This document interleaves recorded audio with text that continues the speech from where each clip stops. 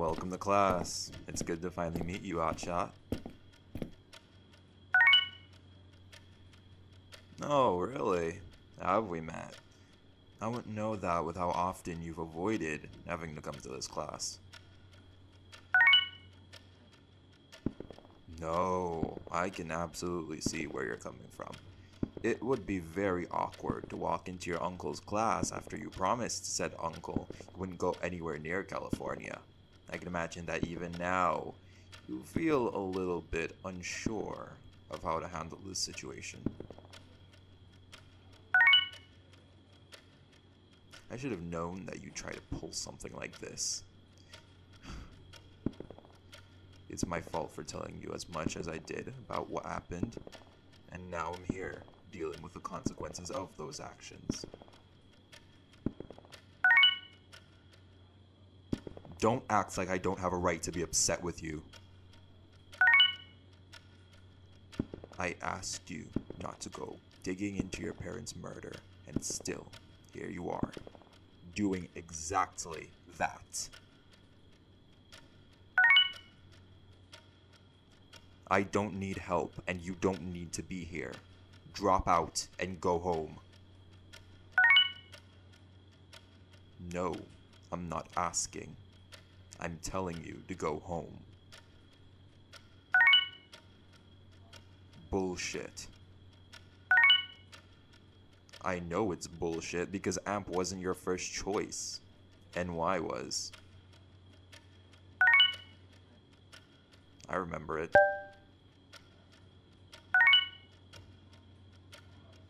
You're not here for an education. Stop arguing with me. This is final. Because you could blow everything that I've been working on for the last month, and frankly, I'm not comfortable with a kid working on something as big as this case. Stop trying to contradict me and focus on what I'm saying. Drop out and go home. I am not going to encourage this. You are putting yourself in too much danger, and I won't risk anything happening to you if things go south. If something happens to me, then I'll handle it. This isn't something you should be getting involved in. It's not a question of being able to handle it. I just don't want you to handle it. What language am I speaking in for you to not get that? Watch it, kid. I'm still upset with you, and your sass isn't going to make anything better. You leaving will actually make things better, because I won't have to look over my shoulder and worry about you while I look after myself. I don't need you looking after me. I'm a grown-ass man who knows what he's doing. You're a kid who's way in over their head. Because this is dangerous. Finding your parents' killer is dangerous. I don't want you in danger.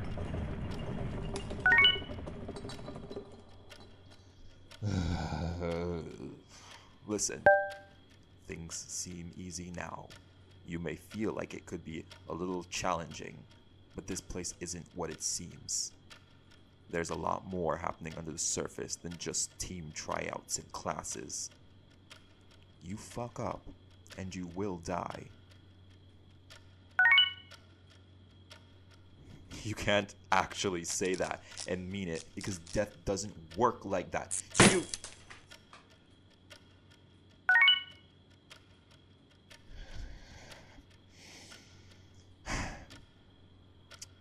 Do you honestly think that you can tell me that you won't end up hurt?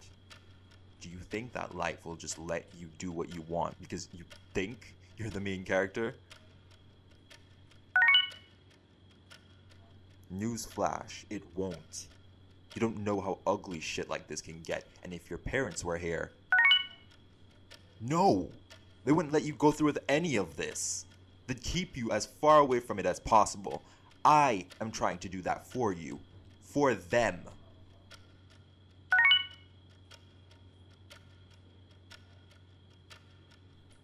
Listen, I know things have been hard since that day. I still have trouble coming to terms with it because I'm not even sure that this is real. But can you honestly look me in the eyes and ask me to risk losing the only family I have left by throwing them right into the fire?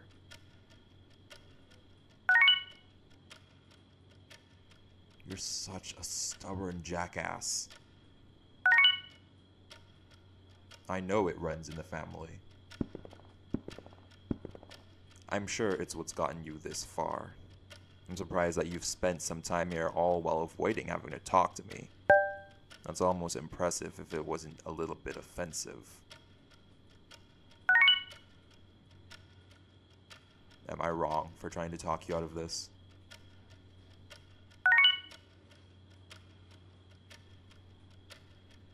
Fine.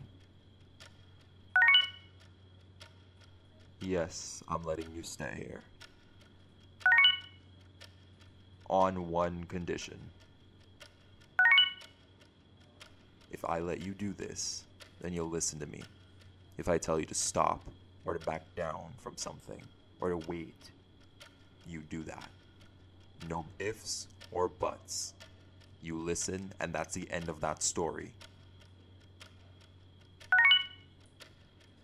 Alright. Did you have a plan when you enrolled yourself here? Well, while you do that, I need you to handle something for me. That is a list of all the things that each member of choir has been accused of doing by other students during their tenure here at the school. A lot of it was disproved, but some of those disprovals were accompanied with checks to the school and the families of the students who made the accusations. They're all considered gossip now, but I have a good feeling there's truth to them. You're going to hand it off to me. I'll use these to start an investigation on choir. From there, that'll get me a foot in the door to start looking into AMP as a whole, and then I'll get what I need and find out who murdered our family that day. The how doesn't matter. What does is that you gather all this information before the parent-teachers meeting next semester. I'm not telling you that information in case something does happen. Then you can be charged for being a co-conspirator. You'll just be a student who gossiped a lot to a nosy teacher. I used to go to this school hotshot. Choir isn't just a student council. It's a circle of rich kids whose families put them here to follow up on a legacy they made. They're here to prove to their parents that they're ready for the big world. And for some kids, that big world is less savory than ours. Exactly. And while I don't know the specifics of it all, between those 5 kids, someone there knows something about your parents. And in order to figure that out, we need to crack choir wide open. I'd suggest starting small. Focus on the less jail-worthy items and build your way up from there. In the meantime, I'll be working behind the scenes to set things up. I know someone here did it, because the guys they charged to the incident are hired guns who usually work for a ring of people who just so happen to be the parents of these kids. While the police think they did it to rob the place, my sources say that they were under orders from someone within that ring. We don't know who that is, but if we can start enough noise with choir, we could open the door wide enough to snoop around other places. I do need you to be careful, though. I mean it. These kids may not look it, but some of them have to really prove themselves, and they're desperate. Once you start digging in their business, they'll start getting suspicious. Learn what you can, and stay out of their sights. Got it? Good.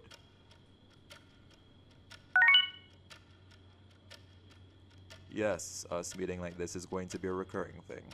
The school doesn't have any actual classes for ethers, seeing as how we're the only two, presently. So they've opted to let me take you on as an apprentice during your tenure here. They don't know we're related on account of our surnames being different, a lack of basic research, and assumptions on most of the faculty's part. So let's keep it that way so that our plan can stay intact. Alright. Don't thank me yet, kid. We're still not done here. Take the rest of this class time in your schedule off and go see your boyfriends. Students talk. Teachers talk more. And I know a thing or two. Now scram. Oh, and one last tidbit. Your attendance is mandatory. No more avoiding me. If we have a class, show up.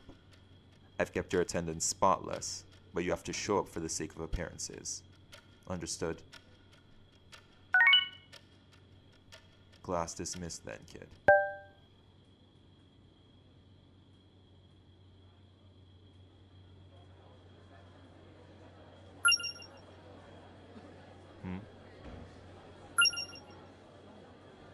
Oh, sorry.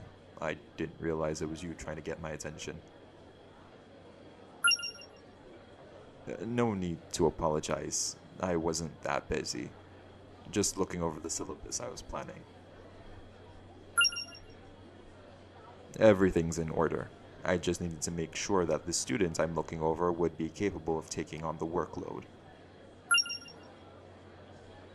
You're right. Kids can be pretty surprising. Was there something I could help you with? You seem pretty anxious about something. Coffee? No, I wouldn't mind going out for. Relax. The coffee can just be coffee. I wasn't taking it in any sort of way. That's sweet of you. I guess I would appreciate a little talk on how things usually work here as a teacher. Let me grab my jacket and we can go.